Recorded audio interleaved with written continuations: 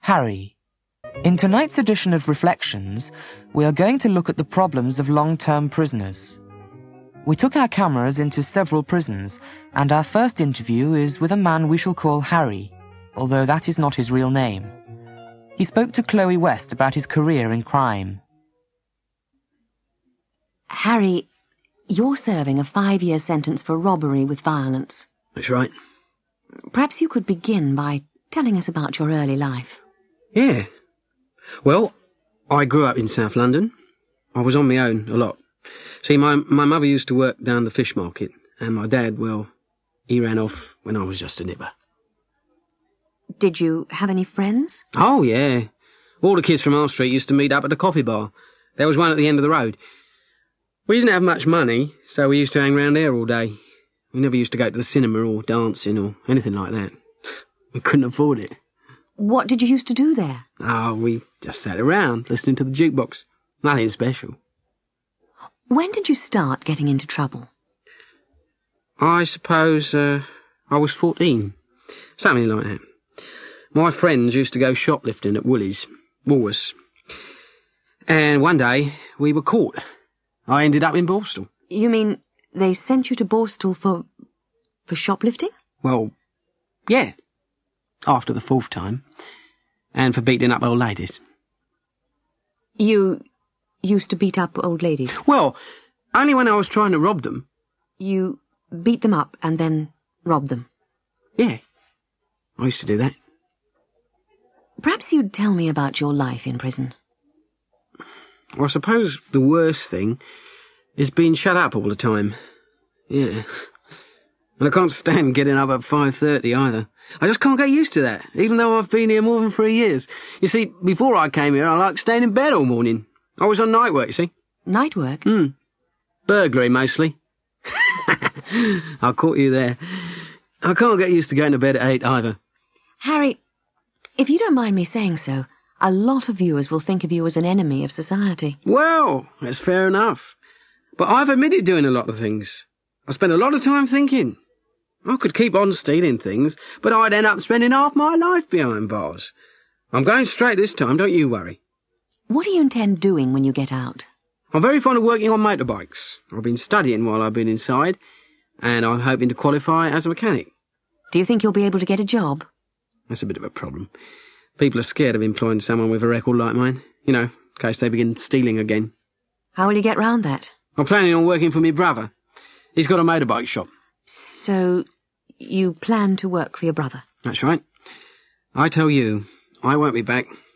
I'm not going to risk wasting another 5 years. Well, I wish you luck, Harry. Thanks. Medical advice. That was the latest record from Computer, Space Travel. 11 o'clock on Tuesday, 17th September, here on the Timothy Old Show on Radio Essex 206 metres medium wave. And it's time for our medical advice spot. Today's guest is Dr. Guy Lines from the Common Cold Research Unit. Dr. Lines, could you briefly describe your work? Yes, Tim. We ask volunteers to stay with us at the research centre for 2 weeks, and we give them a cold. You give them a cold? That's correct. Actually, we give half of them a cold. That is, we infect them with a solution of cold germs. Oh. And the other half are given clear, plain water. They're a control group.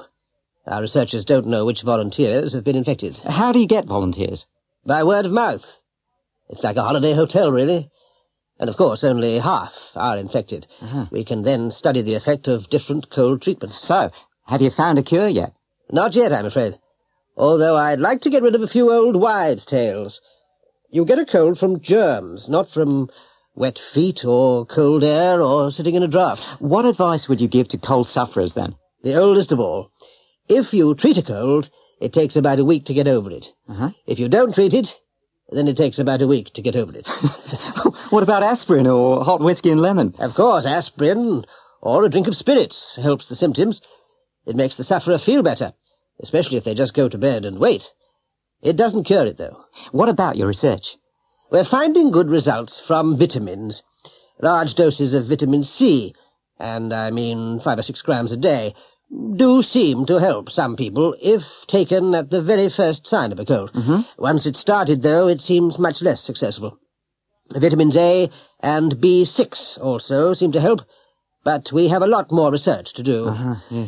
Interferon does give good results, but of course it's wildly expensive, and we can't really waste the limited supplies we have on cold research. Most of it is being used for cancer research at the moment. Interferon? Yes, I'm sure you've heard of it. Wasn't there a program about it on TV recently? There was. What's your final advice, then? Basically, go home, take plenty of liquid. Vitamin C certainly won't do you any harm, and it may help. Aspirin will make you feel better, but the best advice I can give is rest. Plenty of rest. Thank you, Dr. Lyes. We'll be coming back to you after our next record. It's Daisy Barton singing You Broke My Heart. Artificial intelligence. Here is an example of ELIZA in operation. Men are all alike. In what way? They're always bugging us about something or other. Can you think of a specific example? Well, my boyfriend made me come here. Your boyfriend made you come here? He says I'm depressed much of the time. I'm sorry to hear you're depressed. It's true. I am unhappy. Do you think coming here will help you not to be unhappy? Youth culture. 1. Introduction. In this series of lectures, we shall be examining British society since 1945. Our first topic is youth culture. Now, what exactly do we mean by youth culture? In 1950, a teenager was simply someone aged between 13 and 19. By 1980, the word teenager had developed a much wider and more complex meaning. This was probably because of a whole series of industries which grew up during the 1950s, which were specifically directed at the teenage market. Why should this have happened? The main reason was that teenagers were a section of the community with surplus money, spending money. At that time, people left school at 15 or 16, but didn't usually marry until their early 20s. More often than not, they lived at home in the meantime. Their parents had little spare money. Almost every penny was accounted for, since they were buying a house, bringing up a family, and perhaps saving for a first car or even a first holiday abroad. Because few parents asked their children for realistic sums of money for food and lodging, the kids had money to spend. Consequently, industry wasted no time in finding them something to spend it on. We shall go on to look at some of the resulting changes in existing industries, and also at some of the new industries which sprang up. 2. Cinema. One of the first changes was in the cinema. During the 1930s, the average person saw 2 films a week. By 1960, this had been reduced to 12 films a year, and the current figure is less than half of that. The cause of the cinema's decline is obvious. Audiences fell as a result of the increase in television ownership. In fact, a similar increase was happening in other countries for 2 reasons. First, the general world economic recovery from the war. The second reason was that technology was making mass production possible, and therefore sets were becoming cheaper. The effect of this was that the cinema lost its family audience. Because families were smaller, and because they often lived in different areas from grandparents, the cinema had become an expensive night out. There were no free babysitters, i.e. grandparents. Of course, many cinemas closed, and the ones which survived were the ones in the town centres. Therefore, cinemas became more expensive to get to, and in consequence, audience numbers declined even more. The end result was a cinema aimed at the youth market, 16 to 25. This meant different kinds of films, and in the end, an even greater loss of the family audience. 3. Fashion. Another area of change was fashion. Styles have always changed, but the change has usually been slow. A man's suit of 1925 would not have looked out of place in 1950, or in 1985, because they were made of natural materials, such as wool, silk, or leather. Clothes had been an expensive item for the family of the 1920s or 1930s, and high fashion was positively undesirable. Due mainly to changes in technology, clothes today are much cheaper. That is, they cost a much smaller percentage of our income. Man-made fibers and mass production are the basic causes of these reductions in real price. The first consequence was that people could afford to buy more clothes more often because they didn't have to wait until clothes were almost worn out before replacing them. Man-made fibers are hard-wearing and long-lasting, as well as cheap. The clothing industry did not want to lose sales, so the idea of fashion was promoted more heavily, especially to the youth market. One result of a national TV network was that new fashions in clothes, dance, or music spread rapidly throughout the country, and this led to even more rapid changes in fashions and styles. In contrast to the man's suit of 1925, which would look normal today, look at the fashions of 1956. 4. Pop music. Perhaps the classic example of youth culture is pop music. There has always been music which is popular, but until 1950 or so, popular music meant the music of the working classes. Since 1955, or thereabouts, we have had pop music which is classless. A musician might tell us that the causes of pop culture are complex. He might say modern pop music is the result of a mixing, a blending of black American rhythm and blues with white American country and western music. We are interested in the effects of pop music, and no account of its origins can explain its worldwide popularity. This is almost certainly due, once again, to changes in technology.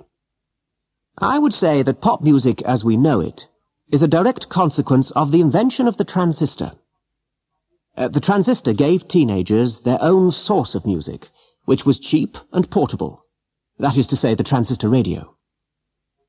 As a result, teenagers were freed from the family radio, broadcasting bland music for a family audience. A demand was created for specifically teenage music, and, as usual, industry responded. At the same time, the invention of the 45 RPM vinyl record, which was almost unbreakable, led to greatly increased record sales. 5. Other entertainments. The new youth audience were too young to go to the traditional British pub because of British drinking laws which forbid the sale of alcohol to under 18s. In the United States, the drinking age was 21. This was a result of the Prohibition era between 1919 and 1933, when alcohol was totally forbidden. So again, there was a market, kids looking for somewhere to meet, and again there was a response. Coffee bars and milk bars began to open all over the country in the 1950s on account of this demand. Like pop music, an American model forms the basis. The pubs were left to the older males, the tea shops to the older females. Another effect, a side effect of this Americanization, was increased consumption of coffee. In 1945, tea was the normal British drink. By 1965, tea and coffee consumption was almost equal. 6. Summing up. So, the main areas we shall look at are the cinema, next week, fashion, the week after, pop music, the week after that, and finally other entertainment in the last lecture in the series. There are some other manifestations of youth culture. Most of them a consequence of industry's response to a group with surplus money. I shall just mention a few of them. Motor scooters became popular here, as British kids, unlike their American contemporaries, could not afford cars. The scooter was not really suitable for Britain, on account of our weather and the resulting slippery roads. Thousands were sold. Another reason being that you could ride a scooter at 16, a year before you could apply for a car license.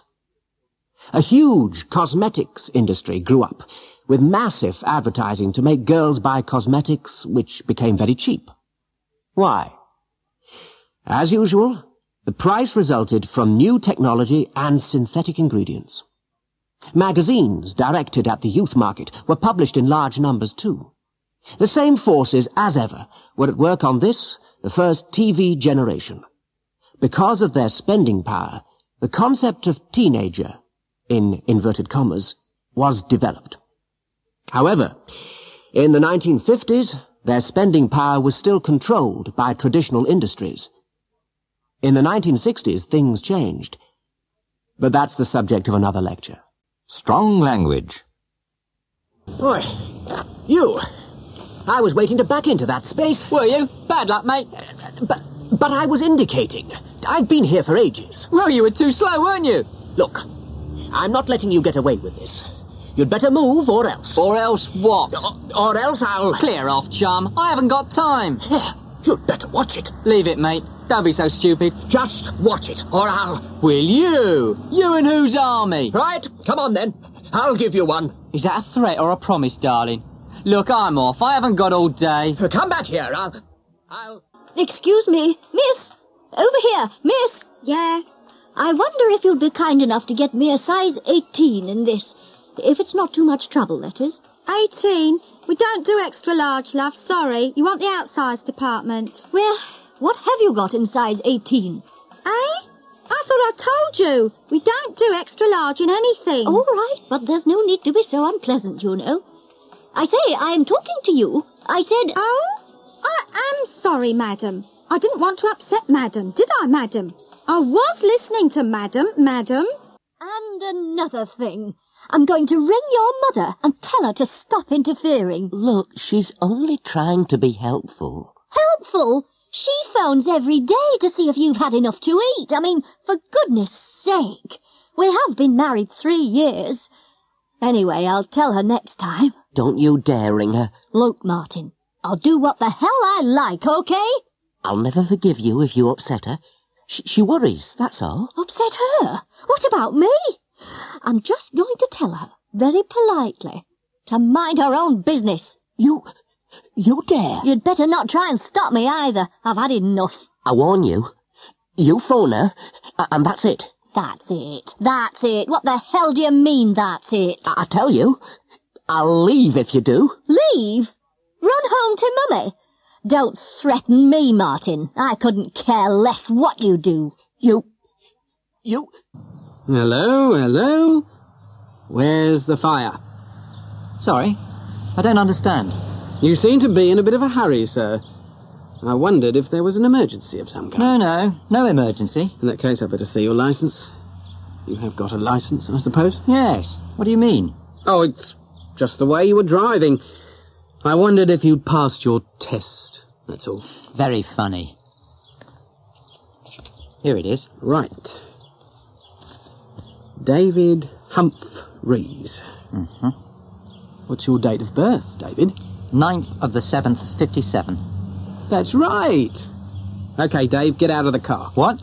Come on, Davey. I think we'll just take a breath test, eh? Look here, officer. I have not been drinking. I'm sure you haven't, Dave. But the test will settle that, won't it? I don't like your attitude, constable. I mean, all I was doing...